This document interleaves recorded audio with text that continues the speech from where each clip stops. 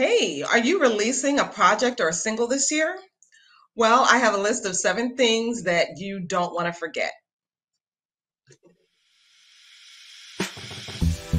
Welcome to the Christian Musicpreneur Podcast, where we provide tips, tools, techniques, and resources to help you grow your ministry. I'm your host, Simone Henry, a business coach and mentor for independent Christian recording artists. Everybody, I'll keep having to remember this is live. There is no do-over. Okay. I forgot the last piece of my little intro there. But anyway, so today I am talking about I am talking about releasing this year, right? So this year, if you are releasing a project or a single, um, normally, you would have a list of things that you want to do, and you want to make sure that certain things get done, and so that you have a good release. Hey, Chris. Um, so when you do this, there are lots of things, and I'm gonna call them. Some of them are my pet peeves. So I keep talking about them to artists. So we want to make sure that you actually do them.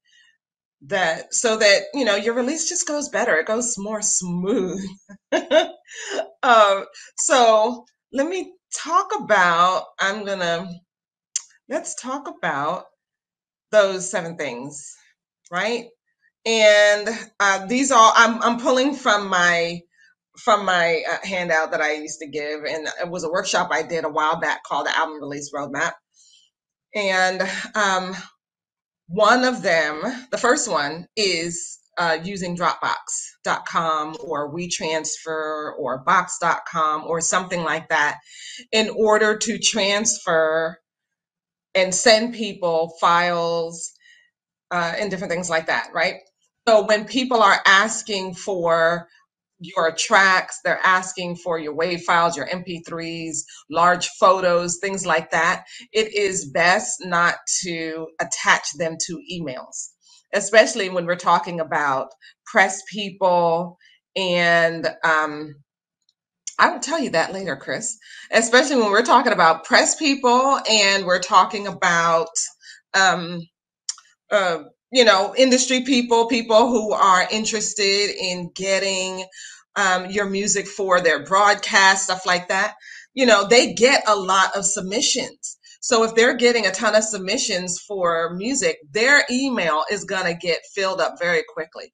So it's better to, write something in the email that says, hey, here are the files that you requested. These are the links. You send them the links. You make sure those links are public, that they have access to it, and they can go and just click the link and download your file and your song. And of course, especially if you're sending an MP3, you can tag it. Make sure that those meta tags are there so that if it gets mixed up, because if they're getting a ton of these songs and stuff, and the song gets mixed up with a bunch of other stuff, and they kind of forget about it, come back later or whatever, um, your information is in there. So they listen to it, they decide they want to play it on the station or something like that, and they want to use it for broadcast or whatever, that you're getting credit for that. It's in there. Okay. Smart links. That's number 2. So smart links are these fantastic links where you give your audience one link to stream or download your music. And with that one link, your audience can choose whether they're going to download it on their Android device, on their laptop, if they want to stream it on YouTube, Apple, or Spotify, whichever streaming service or whatever product they're using. Not everybody has an iPhone, not everybody has Androids, so in order to accommodate all these different devices and services, there are people overseas, mostly overseas, who are using Deezer. They're not really even using Spotify. But if you're only giving people your Spotify link, then you're kind of cutting out a lot of your audience. And one thing I like to tell people, when you're dealing with people, you have an audience. You want them to turn into fans. You want them to be your customers at some point. You want to make things easy for them. So give them a smart link. Let them choose what platform they're going to listen to your music on.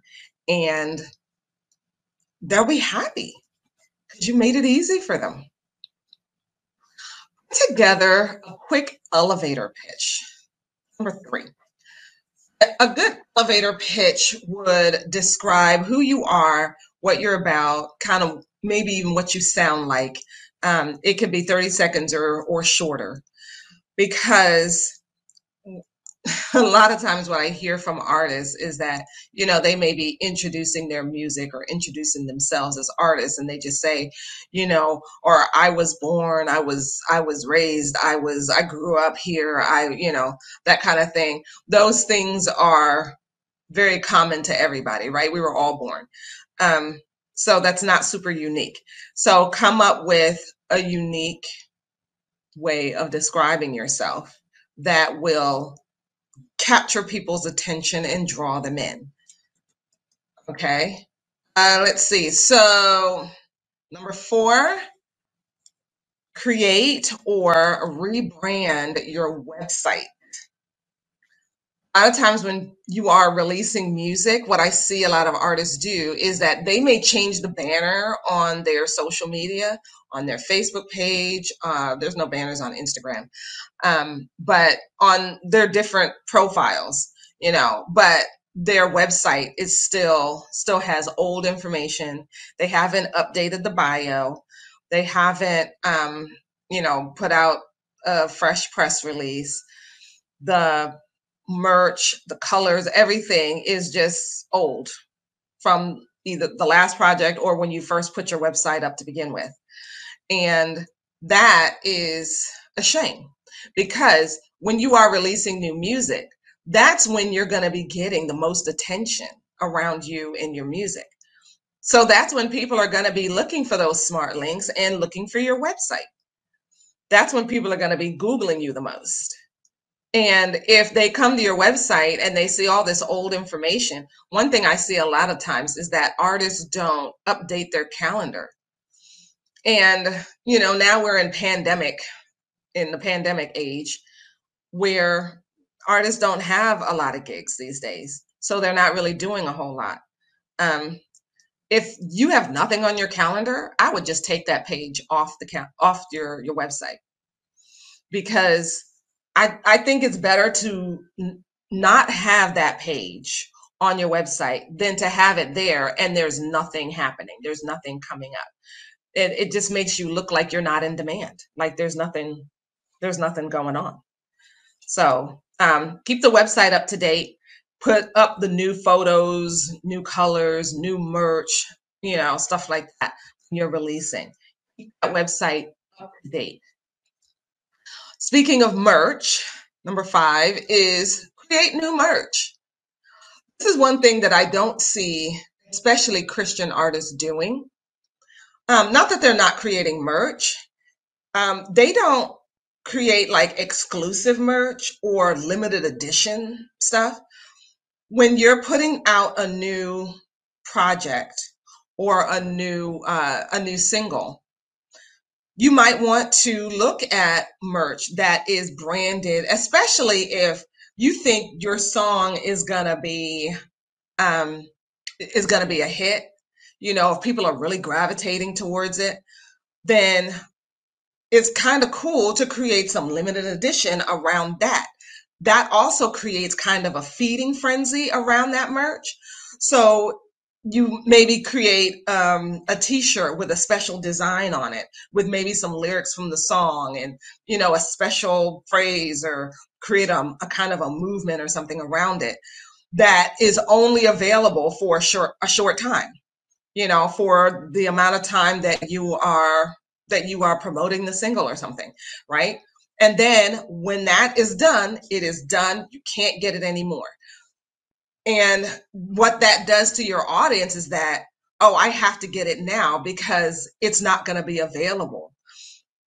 As opposed to, oh, I saw this T-shirt last week. It was here last time I saw this person, for the concert.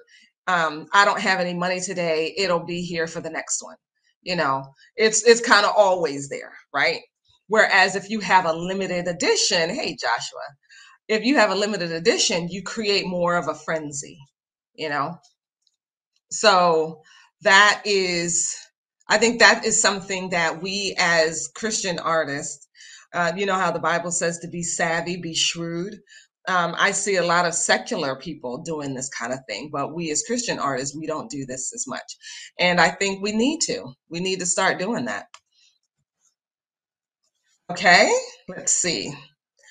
Um, number six, am I on number six? Lyrics. Put your lyrics on lyrics databases. Make it searchable. If you have a merch product that is not necessarily a CD, which would have, with a nice jacket that would have the lyrics on it, but if you're doing more of a digital product, or you're doing, what do you call it? Those little thumb drives or something for your audience. Put a put a text file in there with the lyrics on it. Put your lyrics on the lyrics databases. Get onto Music's Match and onto, is it the other one is Harry Fox, and then there's lots of other free ones out there that will let you just sign up and put your lyrics out there. And in that way, that helps you with your SEO, which is your search engine optimization. Because then, it's not just your own platforms that are showing up in the search, but it's also the lyrics that are showing up. So that gives you more opportunity to come up in the search. But as a Christian artist, your lyrics matter. So I would think, especially if you're a group or a choir or something like that, put your lyrics out there. Those lyrics matter.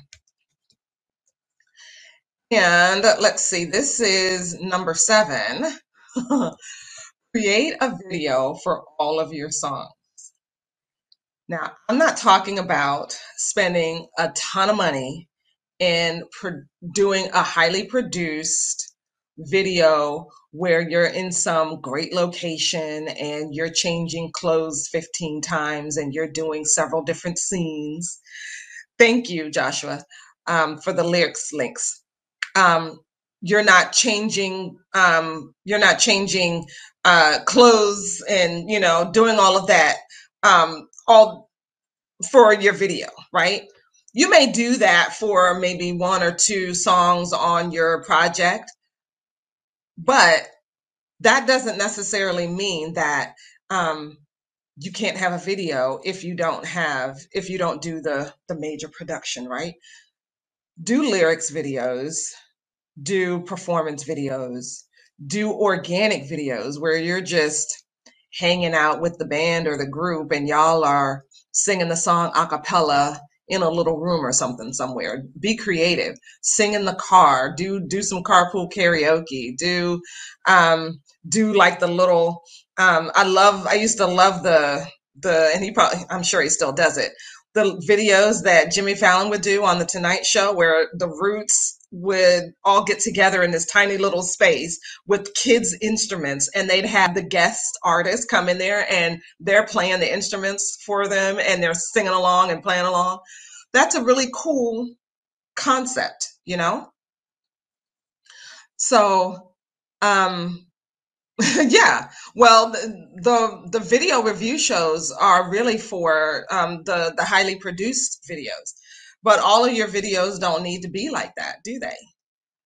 So that one was number 7. Um, let me know if this is helpful to you. Comment on this video. One other tip I want to leave with you before I go, today is going to be a short one, is There is a great tool called LastPass. And I have seen, going back to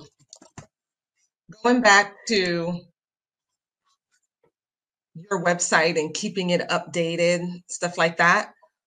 When somebody else is maintaining your website, when somebody else is maintaining your just anything for you, anything that needs a login, make sure that you as an artist, if you own your website or you own whatever online platform it is you're using, but somebody else is managing it for you,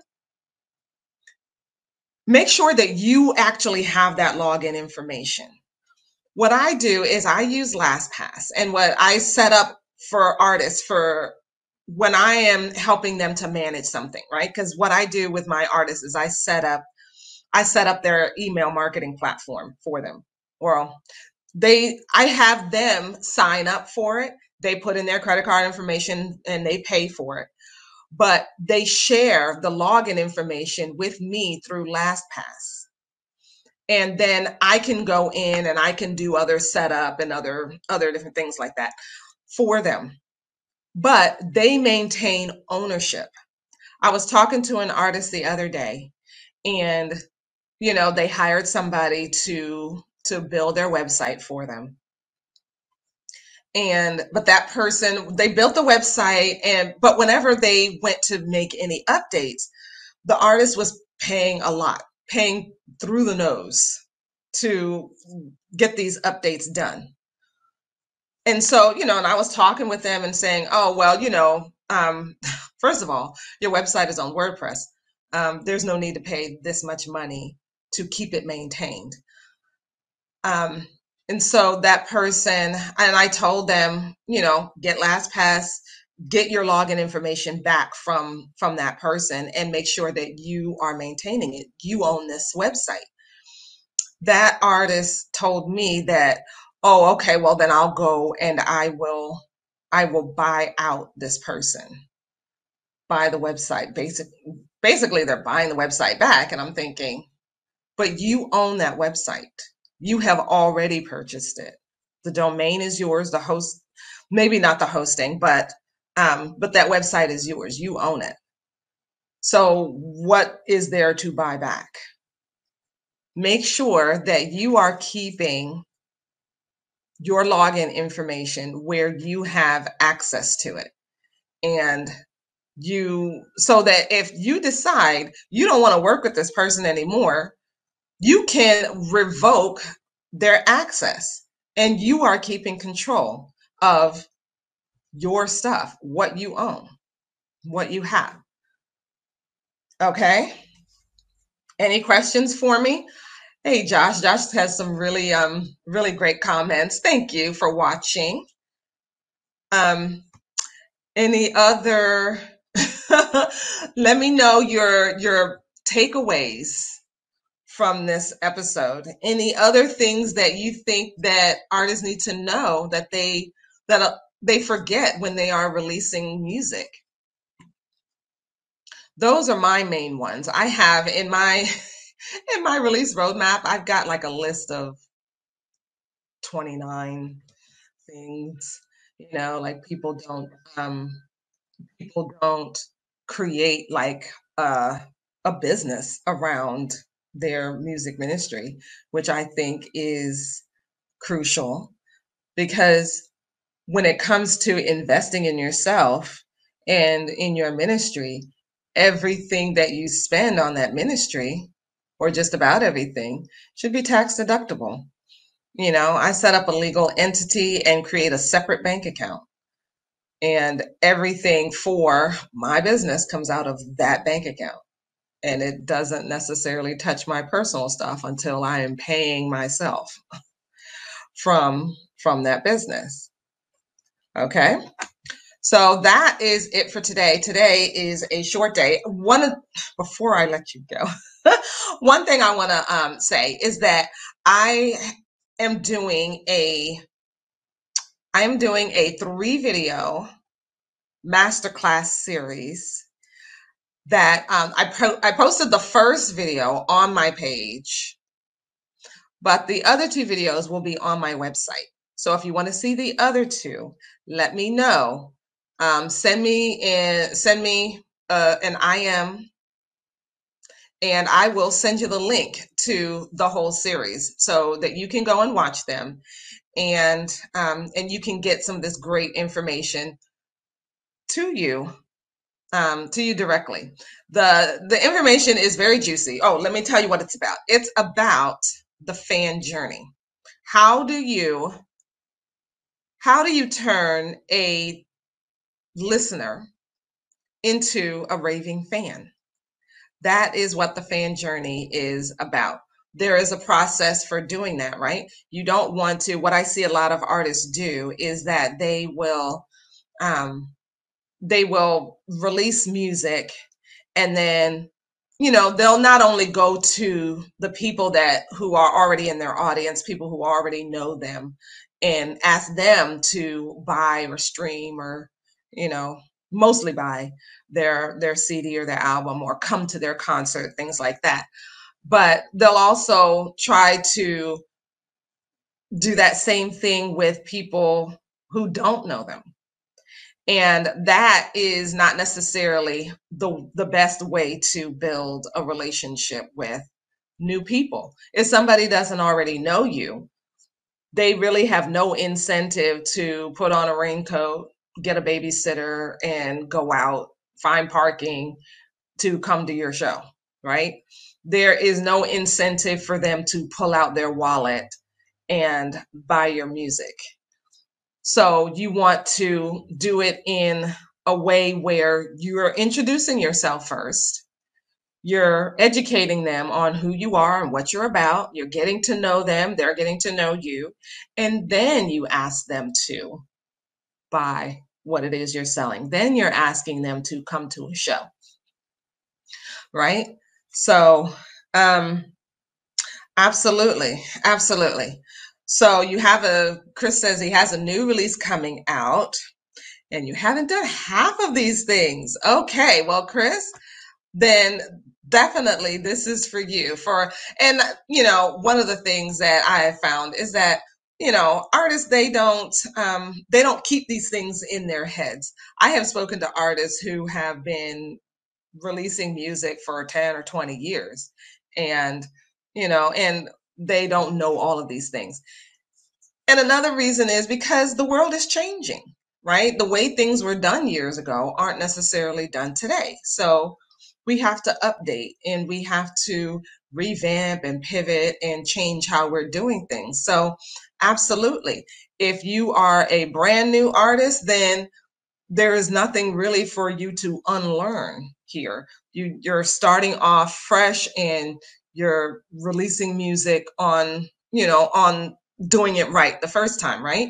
But if you've been doing this for a long time, then there are some things to learn and unlearn in this whole process.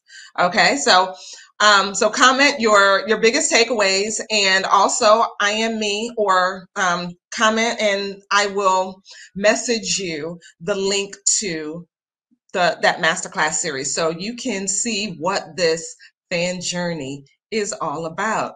Thank you so much for watching, and I will see you next time. Thanks for listening to the Christian Musicpreneur podcast. If you enjoyed this episode, it would mean a lot to me if you would like, share, and subscribe to this channel. Feel free to share your takeaways in the comment section below, and join my free Facebook group, Christian Recording Artists Seeking Freedom. See you next time, and remember to take action and never give up.